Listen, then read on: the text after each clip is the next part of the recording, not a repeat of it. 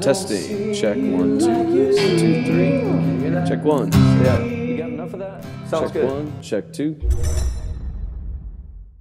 Well, I guess when planning events, you have to look at the event. So we do a number of different things, and they're all quite different. For Irish Christmas this year, we've created a new show, and it's basically the code for the whole creative team is Village Party, Village Chapel.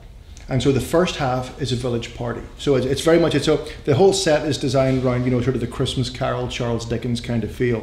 And what we do is the band are all soloists. So the first half is very high virtuosity, very high energy. Each of the players get to introduce themselves. We get to talk about our family and life. Special guests come on different shows. For example, the Kennedy Centre, Ricky Skaggs comes on, and Carnegie Hall, we're not allowed to say yet, but each show has a different person, and so the whole thing is very fluid, very energetic, very personable, almost like you're inviting someone to your house for the first time. So you invite them into your home, and you chat about stuff and laugh and have fun.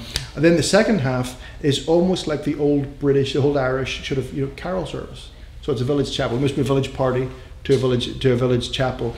And the second half, my wife and her friend Sally Lloyd Jones, who did the Bible storybook, the children's Bible storybook, the two of them are creating this lovely kind of sense of almost like a lessons in carol service, where the readings are answered by the songs, and they weave the Christmas story, and we get something of the drama of the Christmas story. And both halves then finish, the last 10-15 minutes finish with a carol sing, and both halves everybody can join in and sing carols, with kind of lots of high energy reels and jigs playing you out, and it's a blast. And then after the show to kind of tail the evening off and to give it a sense of, I guess, ABA, in the lobby, the band go out and do a 25-minute party, and so kids who love music, who can bring their whistles and their fiddles or their dancing shoes, and everybody, even the Baptist dance afterwards. It's so much fun.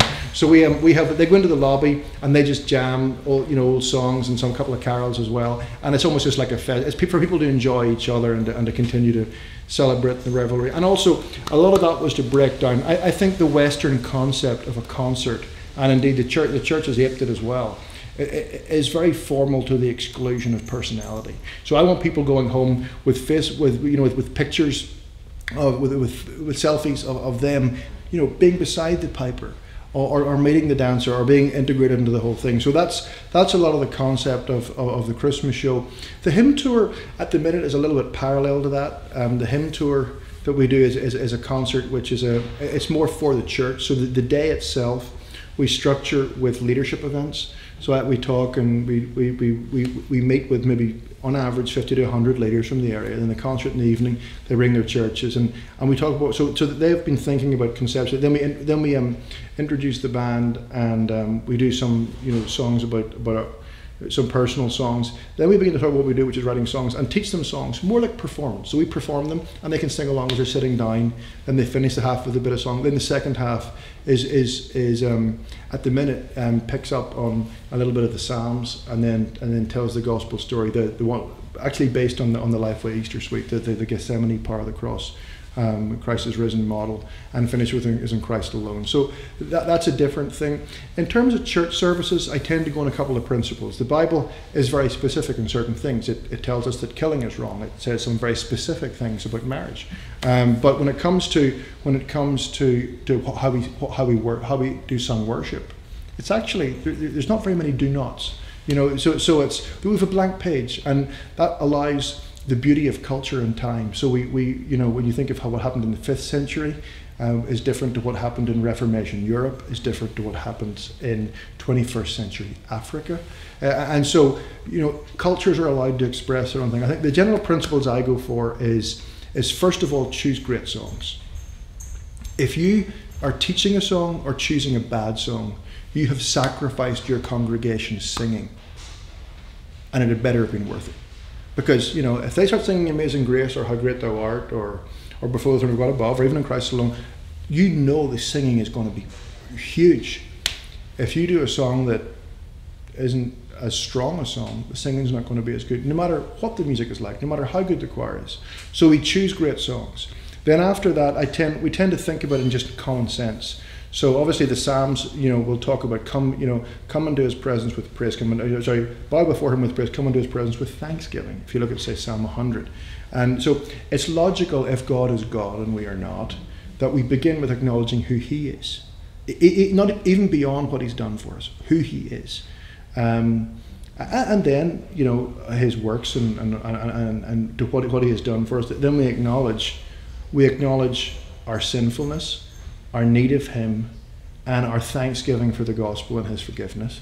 And then after that, we think of more the petition songs. And at that point, I begin to think how I can also work with my pastor on the sermons. And that's why the musician pastoral it has to be lock and step. If you're a music director choosing to go to a church, don't choose it on salary, don't even choose it on location. Choose it on the relationship you have with the pastor, and try and serve the church that way. So they're just some basic principles. I could talk for 1,000 years probably about the subject, but that's where I would start from.